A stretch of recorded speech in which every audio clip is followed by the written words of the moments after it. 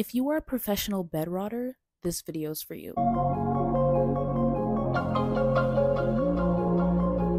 I actually tried filming this video like a few hours ago, but I was just not feeling it. I was like, why?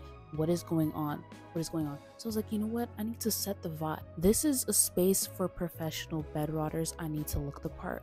So I got sweatshirt, sweatpants. We're comfy. We're in our bed.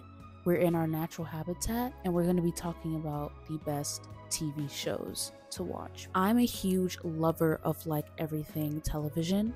I love a good show to binge watch. I love sitting in my bed and contributing nothing to society. I love a good show to binge watch. So I was like, why not share my favorite shows I love watching?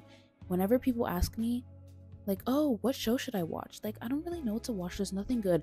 These are the shows that I always bring up, and I compiled a list. It isn't a long list, but it's a list. Before I get into it, a lot of these shows are on the older side from the early 2000s, so you definitely probably have heard of these. Regardless of whether you've heard of it or not, these are just shows I highly recommend if you haven't watched it. I cannot like things normally.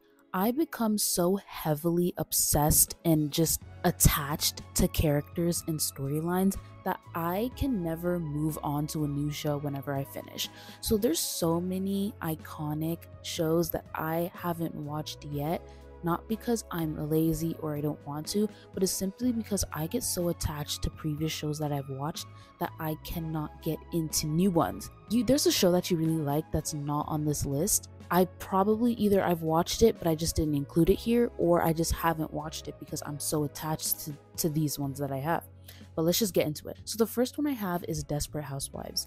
I actually just finished this show recently. Shockingly, my brother is actually the one who recommended the show to me. This is an older show, so the fact that I haven't watched it and it's been out since like 2004 is kind of sad. So this show is about 4 women who live in this neighborhood, and it's a very community-oriented neighborhood. It's about 4 wives. We kind of just witness their lives and watch their lives as housewives. So there's lots of drama, there's mystery. Each season has their own kind of mystery. So there's always murders going on, there's lots of drama, lots of affairs that happen. A huge part of the storyline is about one housewife who died in the neighborhood, and her name is Mary Alice, and we kind of see them trying to solve that mystery and how she died and why she died. It's very funny. There's a lot of humor in it, but there's also a lot of drama and seriousness, so you feel like this will be a really good show for you. It has 8 seasons currently. I think I finished it in a month or 2, I don't remember, but I finished it pretty quickly, and it's a very good show to binge watch. Pretty sure you can watch it free on Amazon Prime, or you can watch it on Hulu. I actually watched it on If You Know, You Know. Another show I recommend severely is called Bates Motel. This show, I don't really hear many people talk about it. It was on Netflix, but they actually took it off, so I'm not really sure where you can watch it, but you can figure that out on your own. But this show has 5 seasons currently, and it's basically about a mother and her son move to this new area to start over their life, and they open this business called Bates Motel.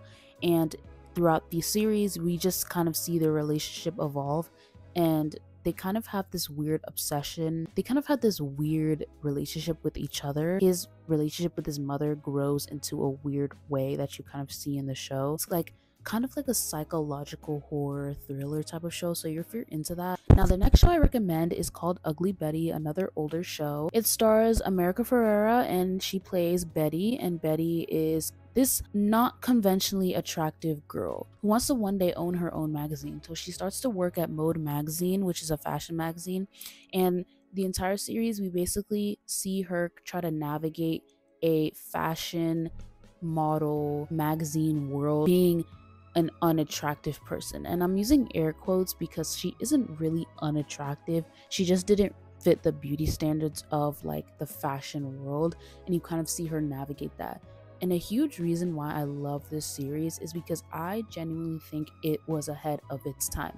It was released 2007, I'm pretty sure, and the topics that it touched a lot on like beauty standards and like LGBTQ and like so many things that I'm like, you wouldn't think in the 2000s they would talk about it, but I think that show was ahead of its time. It's so good. It has humor here and there, drama here and there. Like, it was a really good show overall. 4 seasons, and it actually got left on a cliffhanger because it got canceled season 4, which I'm kind of mad about. The last episode isn't too bad of a cliffhanger. Like, you don't really know what happens next, but they give you enough information to kind of make your own ending. So I guess their cliffhanger is all right, but it's like that, it's just upsetting that like it got canceled. This one is a very, very popular show that everybody knows, everybody talks about, and everybody recommends, but it is a good show, and it's Grey's Anatomy.